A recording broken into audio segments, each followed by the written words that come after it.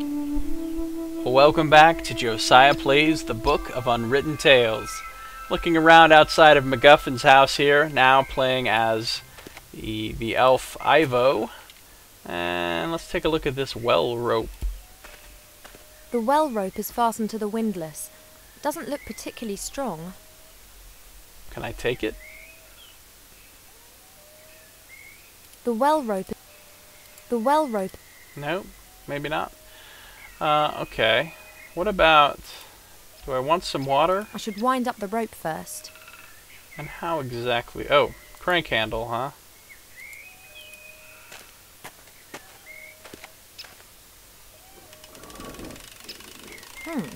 That was suspiciously easy. Suspiciously easy. The rope is broken and the bucket's probably at the bottom of the well where it's of no use to anyone. Uh-oh. What if I use the watering can? That should hold. Let's give it a whirl. There we go. Maybe we'll get some water here. It worked. This Yay. means that I have a gremlin watering can full of water. Fantastic. There's fresh well water in the watering can. So I have flint, some firewood, a watering can. Maybe I can heat the water up over the fire, kind of deal. Let's see, what else is around? There's a big stone head face over there, but I guess I can't really look at that. And look at the wooden construction in front of the window. Strange. Someone's fitted a wooden shutter in front of the little window. Looks like the shutter can be opened. It's pretty high up. Strange. Looks like the Okay, well I don't have a way to do that yet, I don't think. Anything else around other than going inside? I don't think so. Oh, maybe...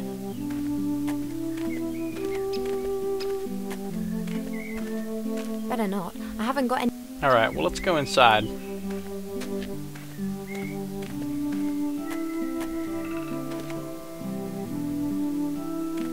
Here we are, in the gremlin's house. Cool looking place. And there's that... Oh, a box on the wall. What's that?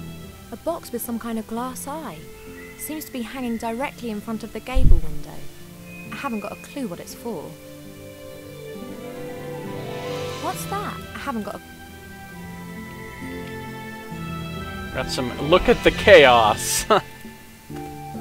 Typical bachelor. Everything in a mess. Plates, pots, cups, covered with a sticky mixture of dust and fat. Dead flies. Oh, yuck. Ew, yeah, that's gross. I'm definitely not tidying up here. Why hasn't the gremlin's companion sorted this out? Who is the gremlin's companion? Wooden tub. A wooden tub, about half full of water. Oh, great. This has the professor's washing floating around in it. White shirts, grey socks, red underpants. A wooden tub, about half... Oh, Okay. Here's a small silver shield. A small old-fashioned shield. The inside is highly polished. Can I take that? Indeed I can. A small old-fashioned shield. The inside is highly polished. What else do we have here? The stove. The back of the fireplace. When MacGuffin wanted to heat his food up, he just needed to put it into one of those little stoves. Nice. Small wooden vessel. Looks like Carpenter's cup. It looks old. Looks like the Holy Grail from the third Indiana Jones movie. Not really worth a closer look. Frame on the wall. Would appear to be a mirror frame. There are still a few broken shards of the old mirror around the edges. The mirror's turned so it reflects the fireplace. Strange. Yeah, I'm getting a feeling we're going to have to be doing some reflecting with the eye, and there's going to be something here that's reminiscent of like Raiders of the Lost Ark with the, you know, this is kind of, there's a lot of Indiana Jones sort of reference stuff going on here with this this area. So would appear to be a mirror frame. There are still a few broken shards of the old mirror around the edges. The mirror's turned so it reflects the fireplace. Strange. right, so let's try to put this in there since it's reflective. Not quite as good as a real mirror, but I can see my reflection. Awesome. Looking good, as usual. Yeah, Ivo's happy with herself. That's good. I can only see myself and a portion of the room in the improvised mirror.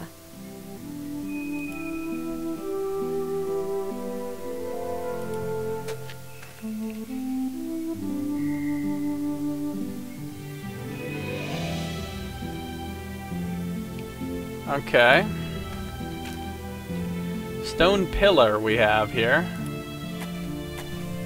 Looks like the base for a statue. It's made out of stone and it's covered with strange characters. Really?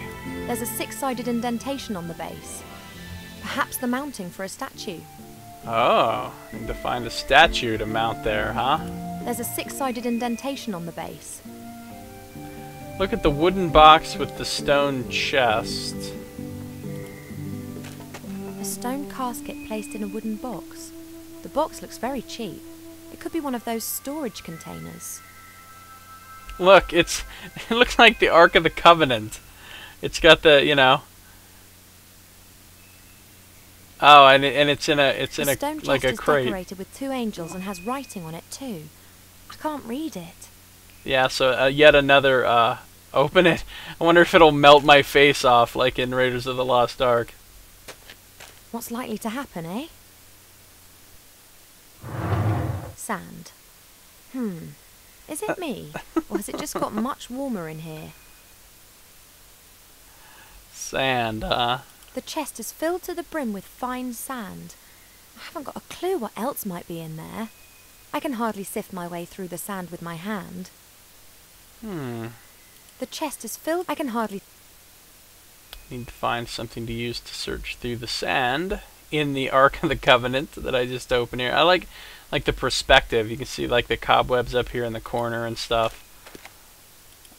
I like the way the different scenes in the game are presented from different angles and different, like, you know,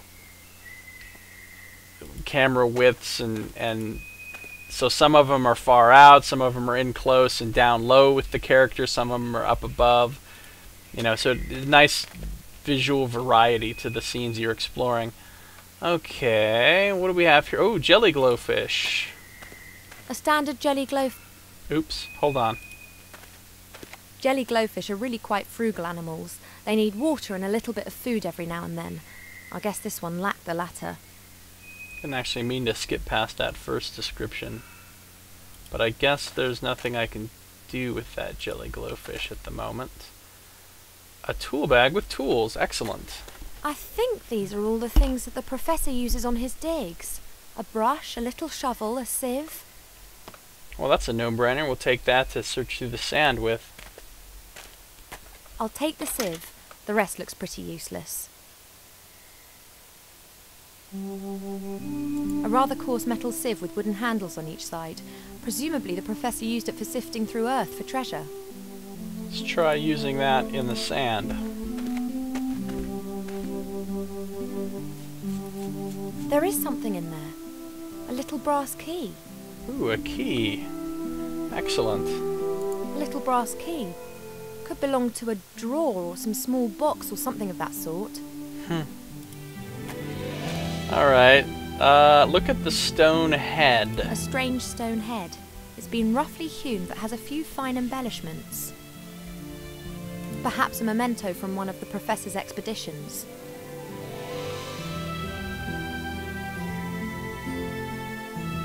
Oh, a wooden box. I wonder if that's what I'll use the key on. Pile of documents, a book, a dragon skull. A dragon skull. It could have been a horntail, nasty creatures, but there are very few around these days. The last of them are now working almost exclusively as beasts of burden. They've not just lost their viciousness, they've lost their pride too. Ah, what a shame to see such a fate befall the noble dragons. I can still remember a time when dragons were powerful. That was centuries ago, before they were subjugated to a stranger's will by the power of magic. Once they were brought under control, they were used by the 100 on battlefields. From that, very few of them survived. Sucks to be dragons. I guess. Books. Books, books, and more books. Most are ancient tomes. They appear to be written in just about every language. I like Ivo's accent. The book that MacGuffin told me about is hidden in the cellar. These books aren't of interest. What about this rug? I can't move this rug. So these books aren't of interest. What about this book? A large handwritten book. It looks like it's been used a lot. It's the Gremlin's diary. Perhaps I'll find some hints about the cellar. Let's take a closer look. Who would have ever thought that it would fall to someone like me, an old archaeologist, to stop this madness? This is what he was I writing. did find the key to it on one of my expeditions, not in dark dungeons or in fiery mountains. Oh no, I discovered the answer in an old book. He must mean the book that was hidden in the cellar, in which the information about the artifact's whereabouts is written. The notes end mid-sentence. I wonder why I haven't heard anything from Archmage Alistair yet. I sent Beetle out with a message for him yesterday morning. I hope nothing has... That was the last entry. There are others before it. Nice. That's exactly what we saw in the opening cutscene of the game, as he was writing just that, and then he got interrupted as they came to get him. What's this at the beginning of this page? Today I have been examining the books that I brought back from the Grindle Mountains. Amongst them was a book about herbs and tinctures. An old herbalist was adamant that I would find a recipe to cure my cold feet in it. What a disappointment, though. Just superstitious nonsense about frog eyes and wool socks. I was just about to burn the book when I noticed that the volume contained other things. A disturbing tale of a tragic relationship between a magician and his pet sheep Boris, as well as a travel log written by a fairy explorer. The travel log described how the explorer landed on an island in the West Seas whilst searching for undiscovered fairy tribes. He created several very beautiful sketches of the temple ruins that can be found on that island. Oh, really? I will use these to entertain myself and translate the runes he drew. The next entry was made 2 days later. It's only barely legible. The gremlin appears to have been very excited. It must be the entrance. The wrath of the gods caused the temple to sink into the ocean, of course. But not all, not all. Ye gods, my hands are still shaking despite the fact that Beetle made me a calming herbal tea before he left. Good old Beetle. He has obviously got no clue how significant my discovery is. I have sent him to Master Alistair, the Archmage of the Humans. He is to hand him a sealed letter. Tomorrow Master Alistair will arrive, and I can unburden myself of this terrible responsibility. I will not be able to sleep a wink. And next there's the last entry that I read out before. There's nothing else there. Wow. So, I wonder if it was his servant Beetle that betrayed him, that let the enemy, the bad guys know, or if it was Alistair the Archmage himself that betrayed him. There's nothing more there of interest to me. Pretty cool, though. Alright, some more stuff to look at here. Pile of documents.